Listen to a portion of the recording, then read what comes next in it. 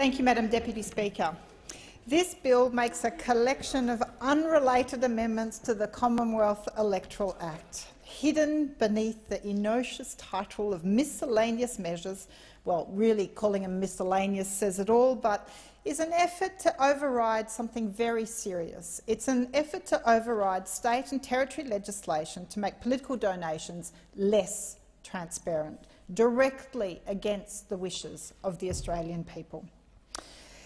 It's telling that after the minister introduced this, I can only describe it as, well, I would say rubbish bill, and the shadow minister supported it, the only people speaking on this insulting legislation to the Australian people and to our democracy is the crossbench members. If you ever wonder why we are independent, this issue and this type of legislation is exactly why. In Australia, if you donate anything less than $14,300, there are almost no disclosure requirements at the federal level. This bill could have addressed that. Indeed, there are numerous bills presented by the crossbench before the other place and in this place over time that have sought to do that. But rather than address the lack of transparency of political donations, this bill seeks to override the more stringent state and territory legislation seeking to do just that. Let's be honest about what's going on here.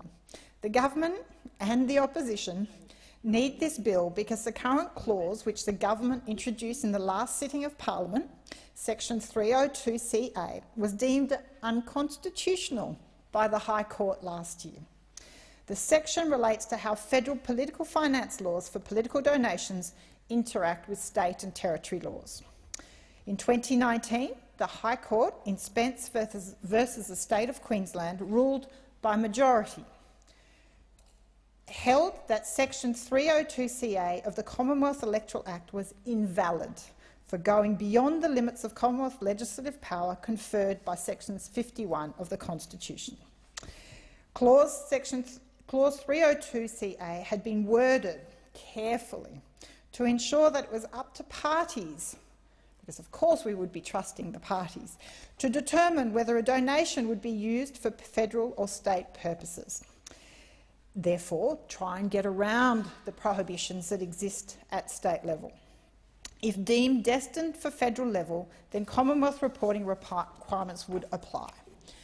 So this meant that to the advantage of major parties, as the Commonwealth legislation sets a much, much lower bar than the legislation in all state and territories, bar Tasmania. This is deplorable. In recent years, states and territories have moved to level the playing field and increase transparency around disclosure of political donations, especially from property developers, mining companies and liquor and gambling groups. But since the High Court ruling last year, the law has operated such that both federal and state law operate at the same time. Therefore, where some donations may not be captured at a federal level, they are at state and territory level. This is a good thing, as they are then beholden to the state and territory reporting laws.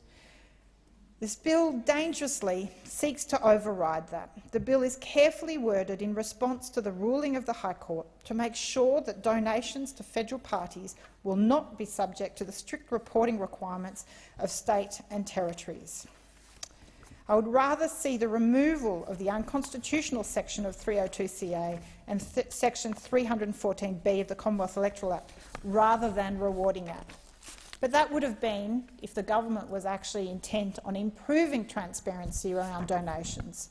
But no, it is trying to get around any kind of accounting or transparency. And what's interesting is it's supported by the opposition, by Labor, because there's obviously also a lot of questions around transparency when it comes to union donations as well. What we desperately need is an even playing field. So what we have is a scheme between state and federal donation regimes that operate together as one scheme. That would be common sense. So state branches of political parties would have to disclose their donations according to the rules in their jurisdiction. But in the absence of strong donation laws at the Commonwealth level, The only way to ensure that state branches don't use technicalities and loopholes to hide their donations are the state disclosure regimes. And this is not, we're not talking or advocating here on the crossbench for something that maybe stands outside of what's being recommended by most Australians, by all the appropriate bodies. This is recommended by the integrity experts in submissions to the inquiry on this bill, including the Human Rights Law Centre and the Centre for Public Integrity. The Centre for Public Integrity said in their submission that the Commonwealth Government should be strengthening our electoral laws, not weakening them.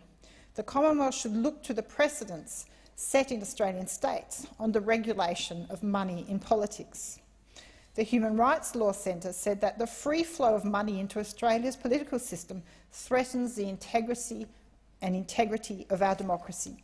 Major political donations are designed to have political influence.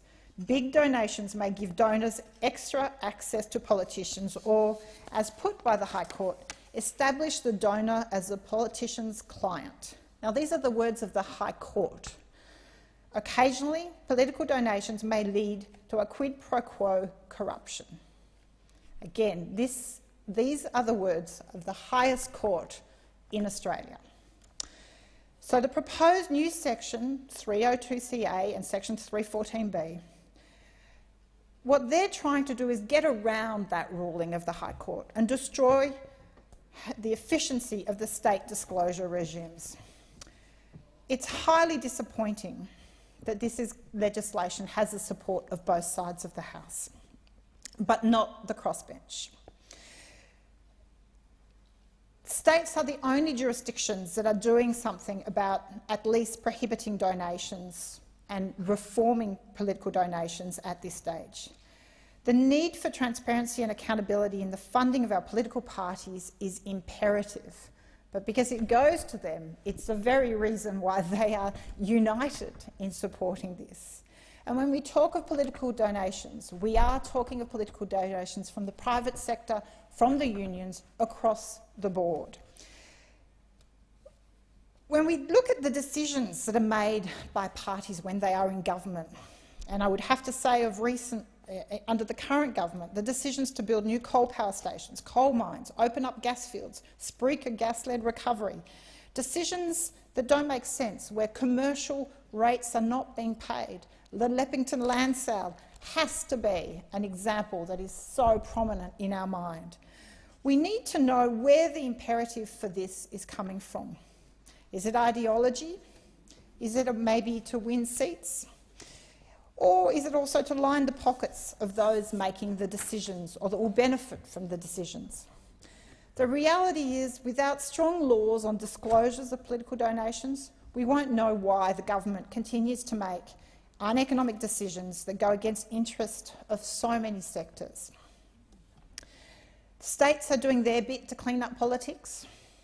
We've certainly seen a lot of headlines from state politics over the years where corruption is caught, and there is integrity commissions to enable the proper investigation of corruption and allegations. But here, instead of trying to improve our status and increase the trust of the Australian people in our democracy, the government has gone around the Constitution to subvert those laws at state level and is now sharpening its response and is trying to get around the High Court decision. It's clear that we desperately need an integrity commission to keep an eye on dodgy deals and dodgy spending of public money. The government in this place continues to delay implementing such a body. I thank the member for Indi for moving to establish an Australian Federal Integrity Commission and a code of conduct for members in this place. And I urge the government and the opposition to bring that bill on for debate as soon as possible. Regular surveys show that 80% of the Australian people support the establishment of a federal corruption watchdog.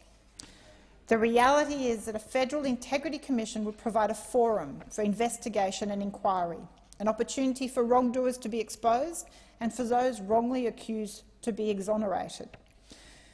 Madam Deputy Speaker, all sides of politics claim to support the need for a Federal Integrity Commission.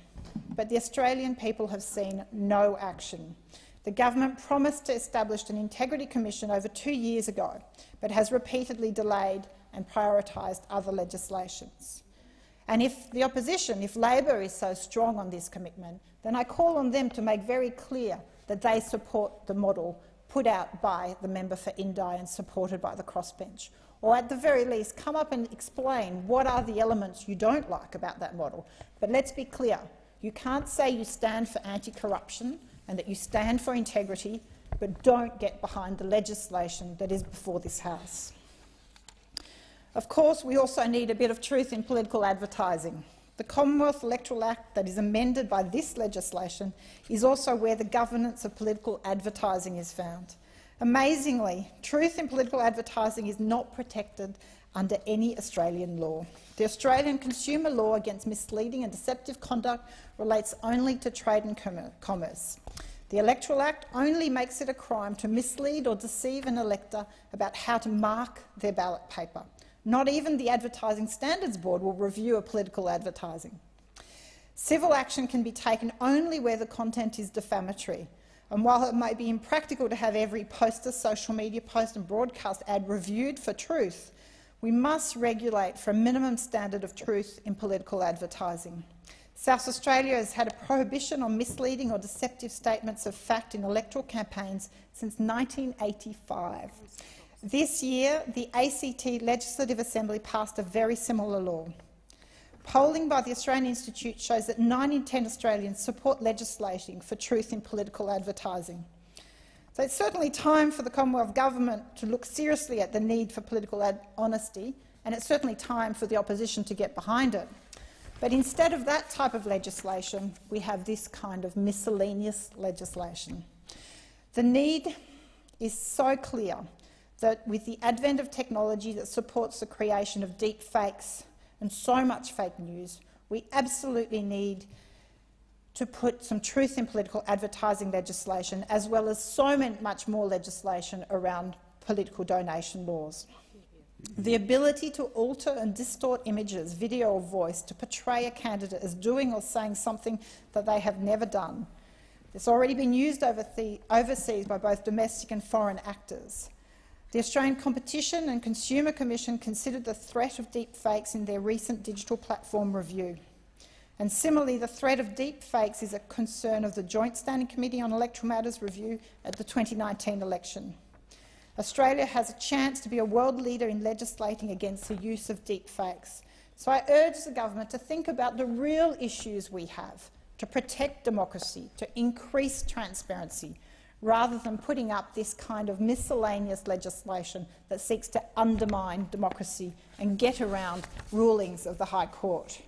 I won't be supporting this bill in its current form, as it seeks to weaken protection against undue influence at a time when Australians need those protections strengthened.